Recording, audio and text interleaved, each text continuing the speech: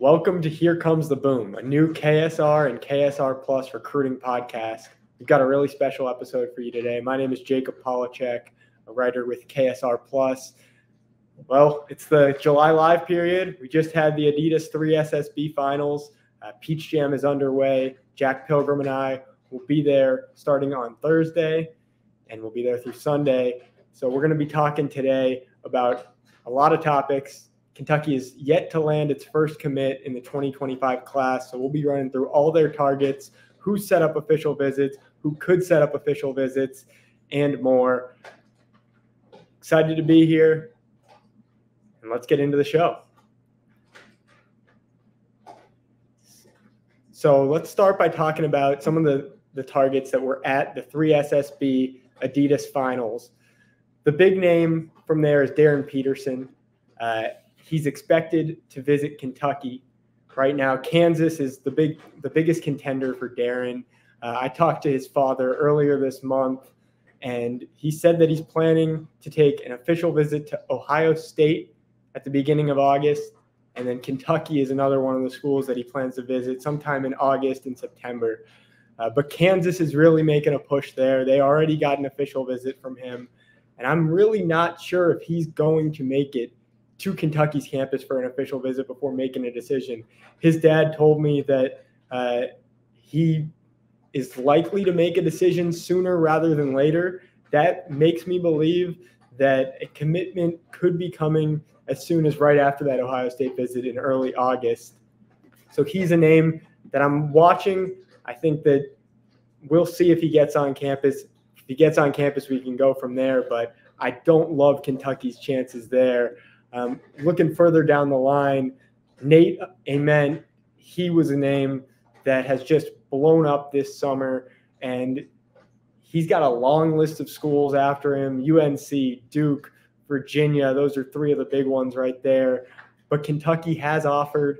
They plan to get him on campus for an official visit. I would expect now with the unlimited official visit rules that he takes around 7 to 8 official visits, and Kentucky, I wouldn't say Kentucky's the favorite at this point, but I think they're firmly in the conversation for Nate Ament. The other name, Malachi Moreno, obviously an in-state kid here from the state of Kentucky, goes to Great Crossing. As reported by Zach Gagan, he'll be visiting Kentucky for Big Blue Madness. I like where Kentucky stands with him. We'll talk a little more about what they plan to do at that center position, but I think that he is probably their top target at the 5 spot. A few other names, Michael Brown, he had a really good performance from what was reported by Brandon Ramsey, and he's a name that's kind of gone under the radar as far as the Kentucky interest in this 2025 class, but I think that Kentucky really likes him. The last guy I want to talk about is Caden Magwood, who Kentucky has had a relationship with for a long time. He's from Louisville originally, so he has that Kentucky connection, but the staff has not talked to him about an official visit yet, so we'll see where he goes from there. But those are the main targets that were at the Adidas 3 SSB, and now let's talk about some official visits that we have coming up. All right, talking about some official visits, Kentucky's already set a few official visits, namely Tunde Yesufu, who will be on campus on August 1st or August 2nd. That's a big name for Kentucky. He's plays the small forward position. I know Kentucky's got a lot of guys that they're going after at that small forward position, but he's a name that has already set an official visit, and we expect to see him on campus soon. We already talked about Darryn Peterson. Right now, talking to his dad, Kentucky is supposed to get an official visit. I'm not sure if they end up getting one, so we'll just have to wait and see with that. AJ Dibansa, he's someone I want to talk about who I haven't brought up yet. #1 player in the country. He's been probably the best high school basketball player for the last couple of years. He's expected to cut his list to around 7 schools at the end of July. I believe Kentucky will be on that list. And from there, he'll be taking official visits in the fall with a decision expected around the new year. Another guy on the Puma circuit, Chris Sinak, he's someone, plays the 5 position. He might be Kentucky, or he plays the 4 position, excuse me. He might be Kentucky's top target at the 4 position. I'm told that Kentucky expects to get him on campus for an official visit sometime in the fall. I don't believe he said any official visits yet, so that should come sometime soon. Michael Brown, we talked about him a little bit. Kentucky expects to get him on an official visit. He's talked to me multiple times saying he plans to get on a Zoom with the staff at the end of the summer, set an official visit, and get on campus. So we'll see what happens there. Caden Lewis, he's someone that just included Kentucky on his list.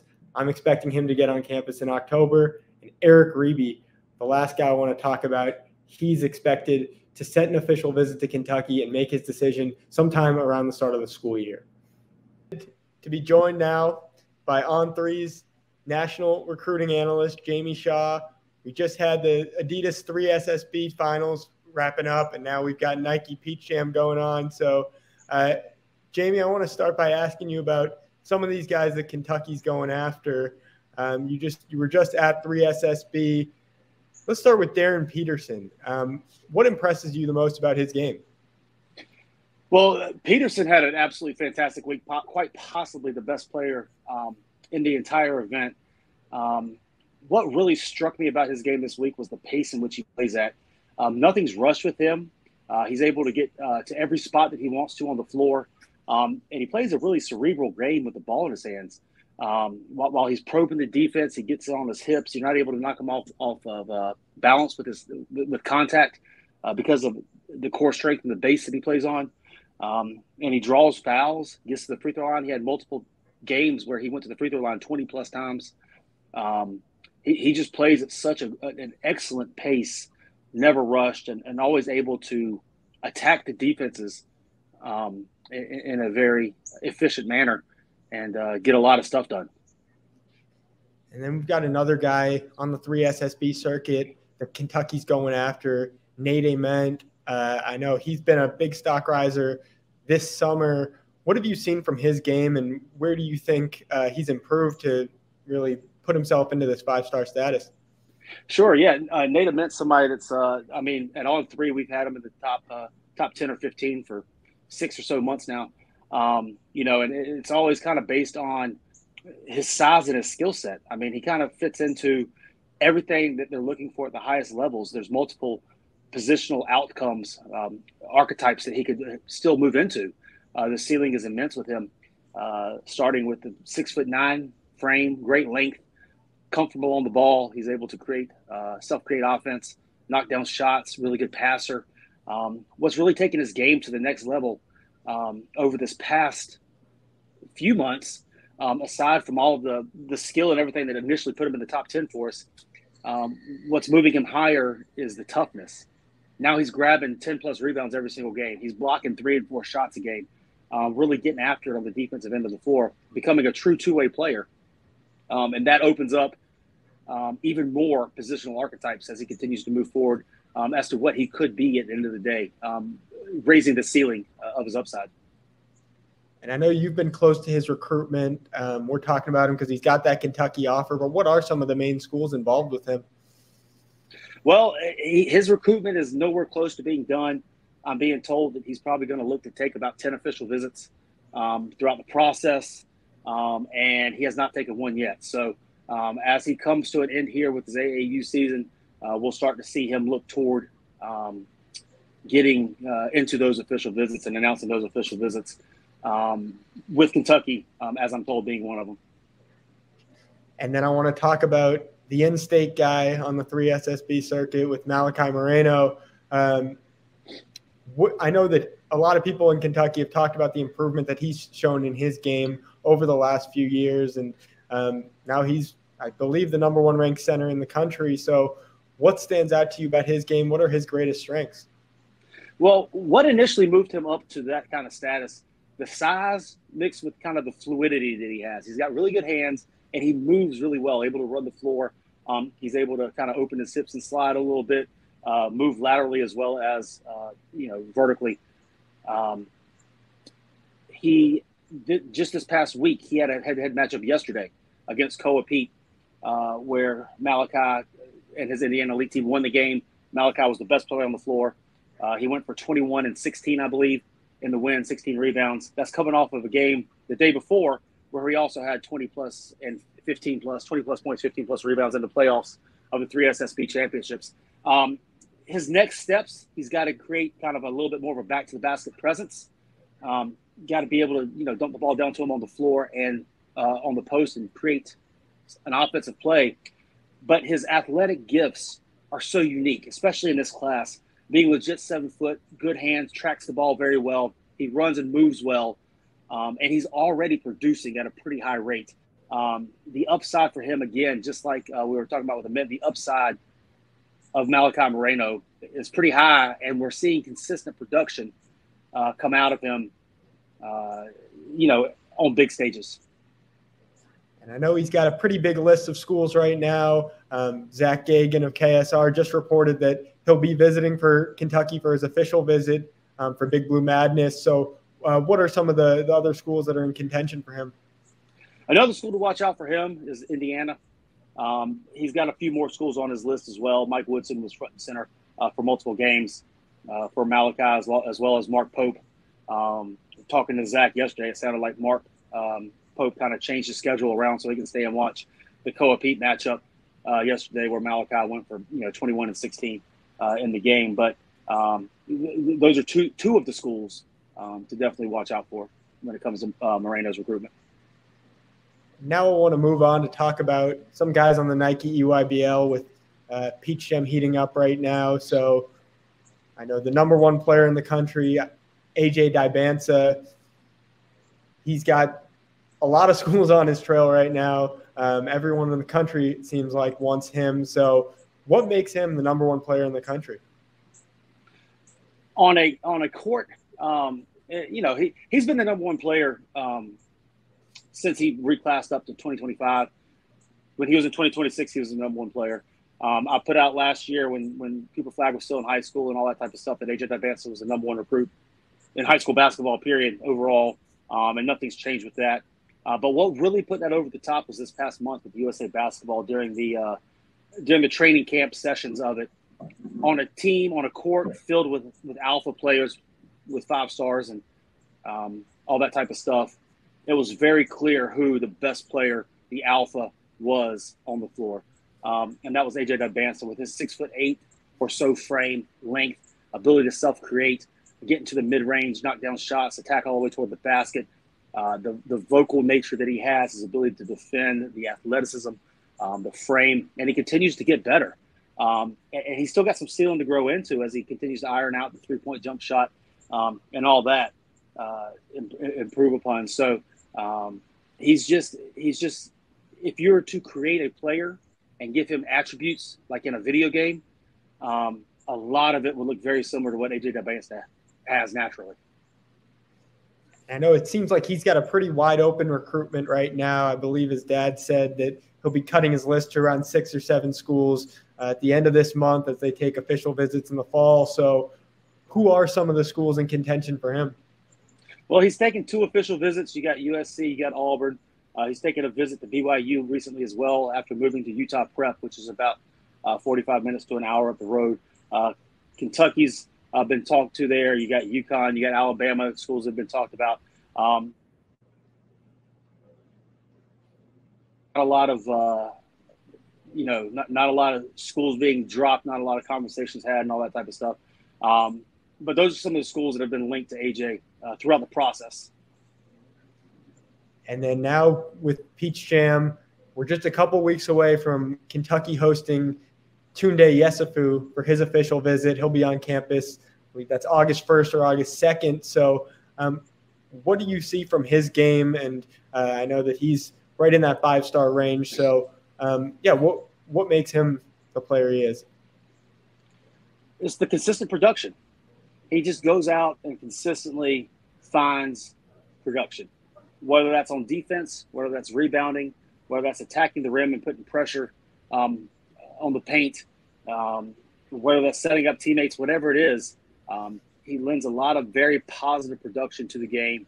in every setting, no matter it's the high school, no matter it's camp, no matter it's AAU, wherever it is, Tunde Yusufu continues to be one of the most productive players on every floor that he walks on. And who are some of the main competitors to Kentucky for him? A school that's been talked about a lot with him is Arizona. A couple out west schools, along with Arizona, the California schools, UCLA has been long talked about with him as well. And then you have the Kentucky popping up. Kansas has made a run at him recently as well. So, yeah, it'll be interesting to see where he gets on campus at, what the visits look like, and kind of if the timeline comes about for his recruitment. What I want to ask you about is Lexington native Jasper Johnson. What have you seen in his game this summer, and what are your overall thoughts on the way he plays? Well, the thing with Jasper is the shooting. He's a really can be possibly electric shooter. With what he does, you just went out. God, you want to just keep going, and we can figure it out. Yeah. So just talk about his game, and we'll figure it out from there. Okay. The thing about Jasper Johnson that really I'm high on is the shooting. The shot-making potential is very high with him. He's got deep range. He's got great frame, length, and he plays with a lot of confidence. Next steps for him is just continuing to get the footwork down, get the balance points down, figure out his spots on the floor, how to get to them most efficiently, and let it fly. But when he gets going, he can really ring in a lot of points with having the shooting kind of being his superpower that he's based his game around. And then if you want to just talk about the main schools involved, we can probably use my original question and then just put yours after your answer. Yep. After. And if you want to use the original my description as well, whichever one you think sounds better. Yeah. Okay. So yeah, what are the schools involved besides Kentucky? Yeah, so in his recruitment, obviously you have Kentucky there. Two other schools that seem to be prioritizing him as well are Alabama, UNC. I know at last night's EYBL game, Joe Tipton reported Hubert Davis was there watching. Again today, he reports, Joe does, that Hubert Davis and Nate Oates are both there watching. So I would expect those three schools, Kentucky, Alabama, UNC, to be involved with Jasper Johnson as his recruitment continues forward. So now let's get into the KS board conversation of the week, and what else could it be but Brandon Ramsey and Zach Dagan's 3SSB championship live thread. Looking at that, they provided updates minute by minute on who Kentucky was watching, who'd they go after, and who could be setting some visits coming up soon. Some highlights in there. Braylon Mullins had a really good performance in front of Coach Pope and Coach Jason Hart. You had Michael Brown putting up a really good performance. JJ Mandequit, a player that's from Utah that staff is very familiar with. And then Darryn Peterson. He just continues to do it. He had a 26-point, 9-rebound, 5-assist game in front of the staff. Just such a great player, and it makes sense why he's a top 3 player in the country. You've got Caden Magwood, who, like I said earlier, Kentucky hasn't pushed that hard with, but with the performance he had there, we could be seeing a visit soon. So that's all we have for KS Board Conversation of the Week. Now let's go into the final thought. The final thought is Peach Jam is going to be very telling. We've got a wide list of targets right now for Kentucky basketball in this 2025 class. They're, unlike many other staffs, they haven't had the full year to narrow down their list of who they're pursuing in this 2025 class, so they've had to cast a wide net. Now with a few EYBL and 3SSB and Puma sessions out there, they started to narrow down their list a little bit. I expect to see that even more at Peach Jam, and from there, starting to see some official visits and then some commitments. And then should I do like a wrap or something like that? Thanks for watching today. Be sure to go to KSR Plus and the KS board for live updates from me, Jack Pilgrim, Brandon Ramsey throughout all of Peach Jam. We'll be back after Peach Jam with full updates and another show. This show is going to be all things Kentucky basketball recruiting, so make sure to go on the KS board and tell me exactly what you want to see out of this show. What questions do you have? We'll see you next time, and thank you for joining us. Thank you for joining us, and we'll see you again soon.